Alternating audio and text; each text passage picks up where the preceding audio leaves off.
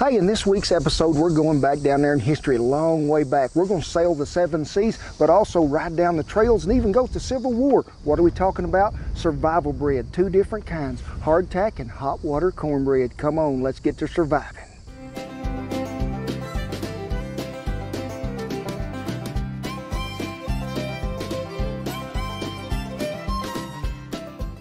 Hey, thank y'all for stopping by the wagon for another episode of Cowboy Cooking. My name is Kent Rollins, and we're just glad to welcome you all. Do you like to bring family and food together, share with the friends and the neighbors? Well, that's what it's all about here. So be sure, if you are a brand new viewer to here, hit that subscribe button and the dingy-dong bell, because we don't want you to miss out on none of this today. And we thank all of y'all for coming to give me some big hugs. Get in here. 700,000. We have climbed over another plateau, and it is all due to you good people. And today we're talking about survival breads. Yep, them breads that go way back into history, long ago. They sailed on the sea, they rode down the trail. Hardtack and hot water cornbread. Now, if you missed last week's episode, we did a little history too on Pan de Campo, another survival bread. We had our friend Arizona Ghost Rider old Santee come in there and tell you about some Pan de Campo. Well, folks, you're in luck. He's going to share some more history on what hardtack today. Some of the soldiers used to even take them things, they were so hard, and bust them with their rifle stock just so they could crumble them up. But the British Royal Navy, I like their ideal the best. They're going to give everybody a ration of that hardtack and a gallon of beer every day, so you could soak the biscuits in the beer. Everything was good. So let's get us 2 cups of all-purpose flour, and we're going to use about 2 teaspoons of salt. Now, we're going to go ahead and we're going to mix some water. Now, this will vary on the amount of flour that you might have to use, but it's going to run about 1.5 cups to 2 cups. And then we're just going to pour that back in there, 1 cup at a time, to see how much more that we might need. If you have a hair problem, you know, like fake hair, toupee, wig problem, something like that, you make you up some of this stuff right here and you smear it on top of your head and then put that on there, you have permanent hair. So let's just get us a little sprinkle of flour in there, and let's go to work in this, because we're going to dry it out a little, but I don't want it so dry that it crumbles and cracks everywhere we're at, folks. I'm going to jazz my half of this up a little. So I'm going to take this 1/2, leave it in there. We'll go the old traditional route first. Be sure that you flour your board well, and we're going to knead it a minute because I want to dry it out just a tad more. Which way's the wind out of? If y'all can guess, you might win a prize. Which way's the wind out of, Duke? It's pliable, but it is not so dry it's cracking and it ain't sticking to my hands nowhere. So you need to roll this out, I would say 1/8 to 3/16. Traditionally, a lot of them, when they was packaging these for the army or for the sailors or the cowboys, they might cut them with a biscuit cutter, just an old can, or they'd just slice them off square to where we could make these into regular cracker form. Then just come back and just cut you some, maybe 2.5 inch squares coming down through there. Cut them again. And can you follow me, Shan? Because I need a really important tool. I need a docking tool. What? A docking tool? A docking tool. So follow me, Shan. Come on with me. We're going right over here to the willow tree. And what? We're getting a docking stick. You need to put you some little holes in there for a little even cooking. And it's going to give them a little faster cook time. Tack was a word that also meant food, what we're having. It's grub, something like that. You want to grease you a cookie sheet or a Dutch oven and just lay them in there. Now, you remember that other half of dough that we had? Now, me and Shan, we made some that we sort of liked better. Pat it down flat just a little. We're going to add about 2 teaspoons of olive oil, which is about that much. Now go ahead and let's just fold that over just a little, just so we can get that oil incorporated in it.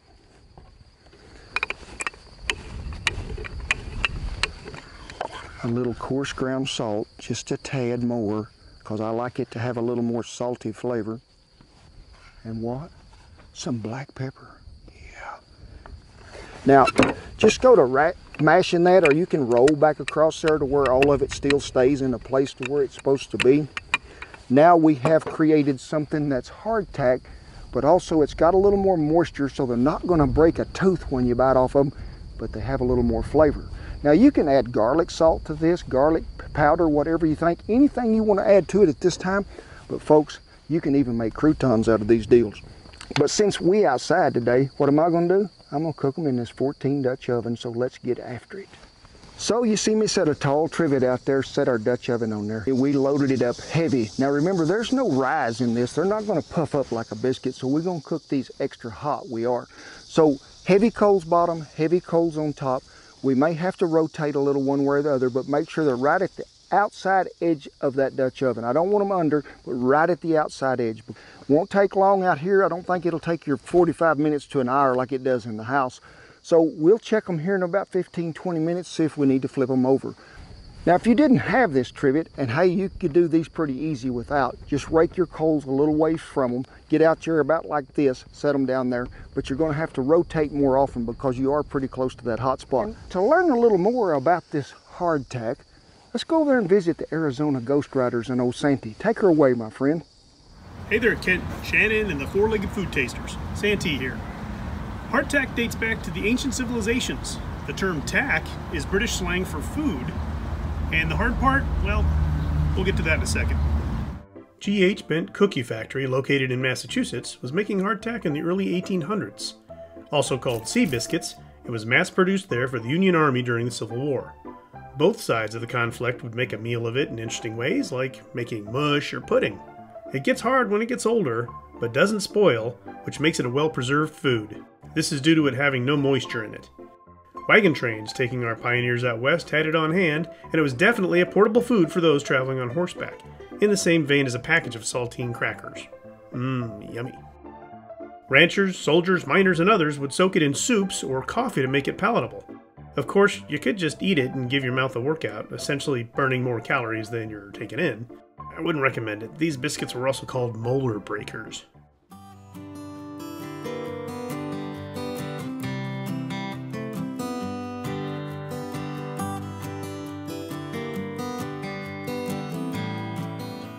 See, we had plenty of coals there. I just want them to get dried out good and get them a little browning, and they sure done that.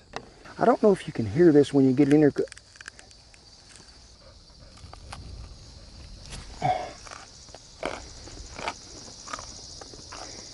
Folks, I'm shocked. Now, probably wouldn't taste too good on a ship after 5 months, but no, but good right now. They're better than you think. I could see putting these in a soup. Crumble them up like that. Method that me and Shan come up with. Well, I didn't have anything to do with it. Ooh. The salt, the pepper, a little bit of olive oil that we put in there. Folks, I'd take them right there, and if it was me, and I'd crumble them up just like this right here, and I'd be chunking them in my salad that I'm going to have after a while, because them ain't too bad, Shan. You'll be wanting you some of these.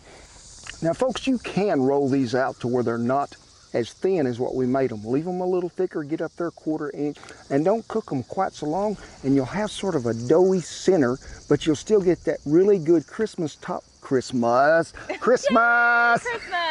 Here we go. You'll end up with that same crispness that you get on the outside all the way around, but you'll have more of a little doughy, chewy taste in the middle. Well, as I promised, we're going to get on with some more survival bread. Hot water cornbread. Ooh, still deep-rooted Southern tradition it is. You can find it in a lot of restaurants down there today. It is a delicacy. Now, the Europeans come over to what we called this continent many years ago, and they were fascinated by the corn they found here and ground this up. The natives were, and the people, the early settlers, just grinding that corn, coarse ground, mixing it with a little hot water, a little salt, and some hog lard. Cowboys used to call it corn dodgers, corn po, hoe cakes. All we're going to do to get this started is just 2 cups of yellow corn meal. Now, a lot of the southern people that I talk to say they really like this even better if it is a really coarse ground cornmeal. So we're going to take about 1.5 teaspoons of salt, which is about that much. Mix all this together really well. To that, all you got to have is some boiling water. Now it needs to be boiling, because back then they would take a piece of old cold bacon grease or some big old spoonful of hog lard and just throw it in there. The hot water was to melt that and incorporate it well. Out here, I don't care when you broke it out of the ice chest or the box and you set it out here very long, it don't congeal no more. It is liquids. And we're going to have about a tablespoonful of this bacon grease, 2 cups of boiling water. Oh, that is hot. That's as far as I'm going to hold that, folks, right there. That's about as long as it's going to go. Now, mix this up. You may have to add, for consistency-wise, a little more cornmeal or a little more water. So we're going to add us a little more water and just a little more of that bacon grease and get to mixing this back up. Sort of like cream of wheat, Shan. But how long y'all been watching this channel? You know we ain't just going to just stick with hot water cornbread, don't you? We're going to jazz this up a little. We're going to take it to another level. What are we going to do? We're going to add some crumbled up bacon in there.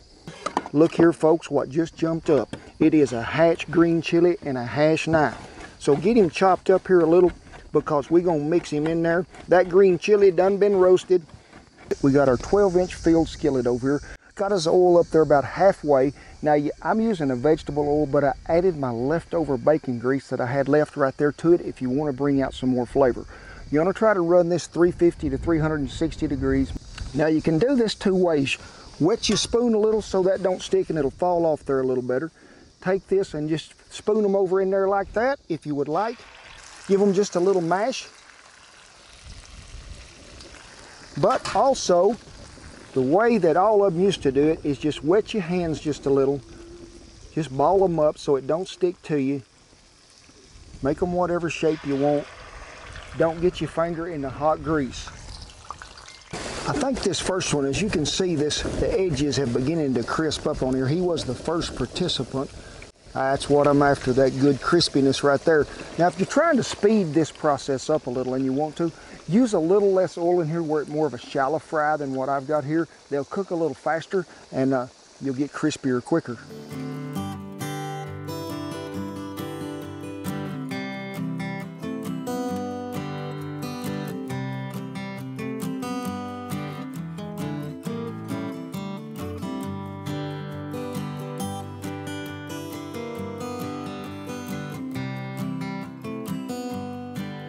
Looky there, how good them rascals look. I can smell that green chili from Hatch Country coming through.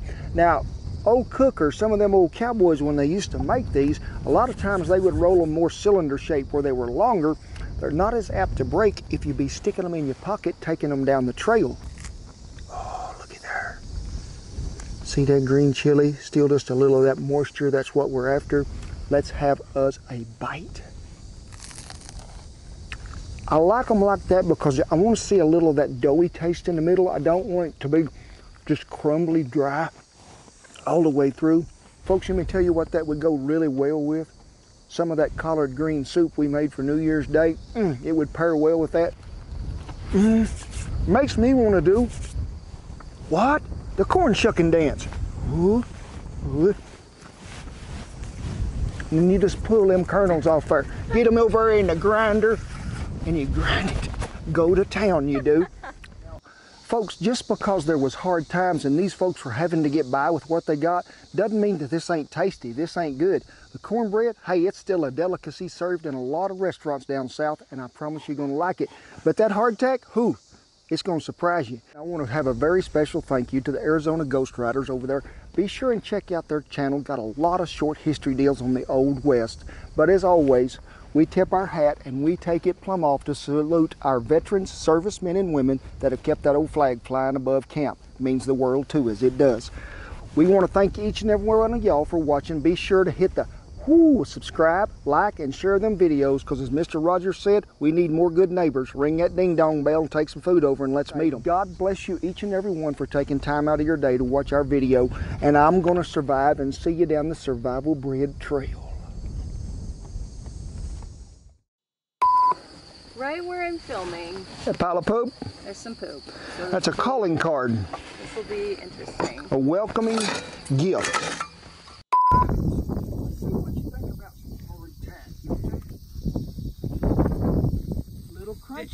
Hey, these might be the new way to get your dog to clean their teeth.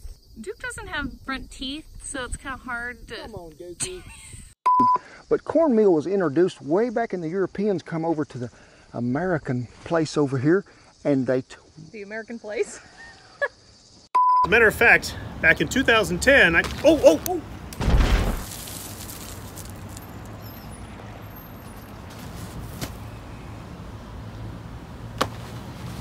Listen, Mary, you'd better get my lunch back. I'll be back.